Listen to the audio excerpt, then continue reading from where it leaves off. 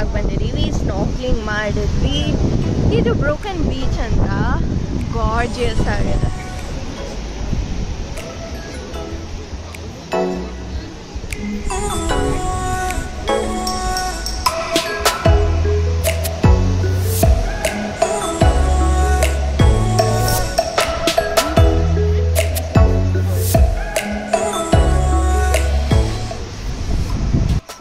Other side of the broken beach ಇದು. ಆ ಕಡೆಯಿಂದ ನೋಡಿದ್ರೆ ಅದು ಆರ್ಚ್ ಥರ ಕಾಣಿಸ್ತು. ಈ ಕಡೆ ಸೈಡ್ ಬಂದರೆ ಈ ದೊಡ್ಡ ಹೋಲ್ ಥರ ಕಾಣಿಸ್ತಿದೆ. ನಾಟ್ ಶೋರ್ ಅದು ಹೋಲ್ ಥರ ಎಲ್ಲ ವಿಡಿಯೋನಲ್ಲಿ ಬರ್ತಿದೆಯಾ ಅಲ್ವಾ ಅಂತ. ಸೊ ಕ್ವಿಕ್ ಅಪ್ಡೇಟ್ ಸ್ನಾರ್ಕ್ಲಿಂಗಿಗೆ ಅಂತ.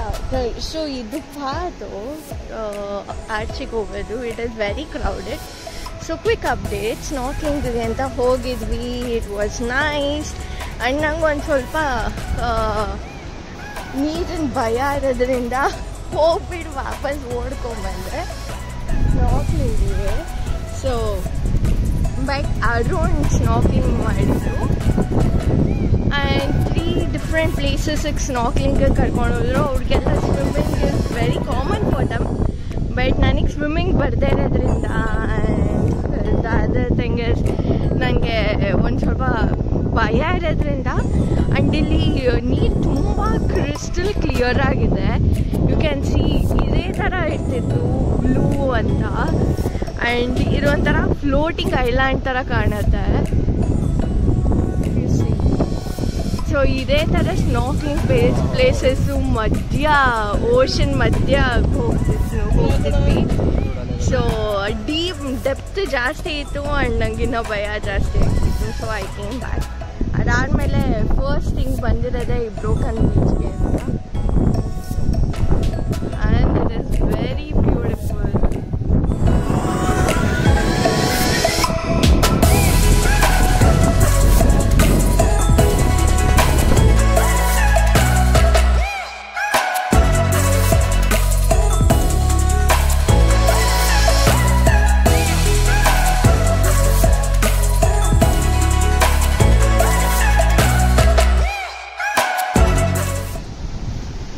ಅಗೇನ್ ಆವಾಗಲೇ ಹೇಳ್ದಂಗೆ ನಾವು ಬ್ರೋಕನ್ ಬೀಚಲ್ಲಿದ್ದೀವಿ. ಸೊ ಆ ಬ್ರಿಡ್ಜ್ ಥರ ಇದೀನಲ್ಲ ಕರೆಂಟ್ಲಿ ಅದ್ರ ಮೇಲೆ ನಿಂತ್ಕೊಂಡಿದ್ದೀನಿ ನಾನು. ಆ್ಯಂಡ್ ಇದೊಳ್ಳೆ ಕ್ರಿಯೇಟರ್ ಥರ ದೊಡ್ಡ ಹೋಲ್ ಥರ ಕ್ರಿಯೇಟ್ ಆಗಿದೆ.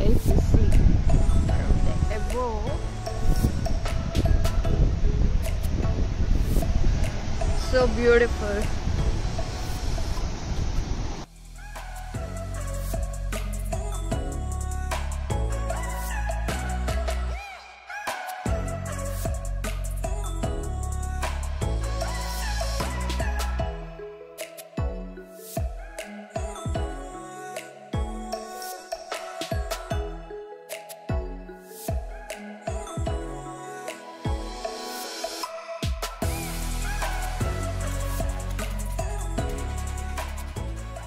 ಬ್ರೋಕನ್ ಬೀಚ್ ಆಗಿದ ತಕ್ಷಣ ನೆಕ್ಸ್ಟ್ ಸ್ಟಾಪ್ ಇರೋದು ಟೀರೆಕ್ಸ್ ಬೀಚ್ ಅಂತ.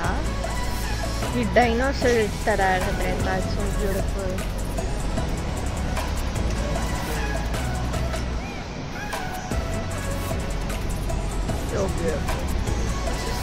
ಆ್ಯಂಡ್ ನಾನು 1 ಪಾಯಿಂಟ್ ಹೇಳೋದು ಮರ್ತೋಗ್ಬಿಟ್ಟಿದ್ದೆ. ಈ ಎಲ್ಲ ಬೀಚ್ ವ್ಯೂ ಪಾಯಿಂಟ್ಸ್ಗೆ ಒಂದು ಸ್ವಲ್ಪ ನಡ್ಕೊಂಡು ಬರಬೇಕು to get the views point.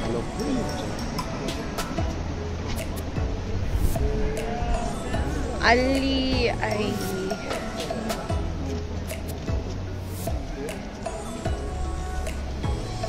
ಇಲ್ಲಿ ಹೋಗ್ತಿರೋದು ಬೀಚ್ ಕೆಳಗಡೆ ಅಂತ.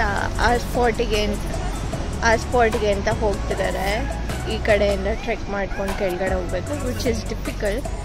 ಆ್ಯಂಡ್ ಮೋರ್ ದ್ಯಾನ್ ದಟ್ ನಮಗೆ ಇವಾಗ ಟೈಮ್ ಇಲ್ಲ. ಕರೆಂಟ್ಲಿ 2 o'clock ಇಲ್ಲಿ 4 o'clock ನಮಗೆ ಬೋಟ್ ಇದೆ, ಸ್ಪೀಡ್ ಬೋಟು. ಅಷ್ಟೊಳಗೆ ಕ್ಯಾಚಪ್ ಮಾಡಬೇಕು. So we have to rush after this.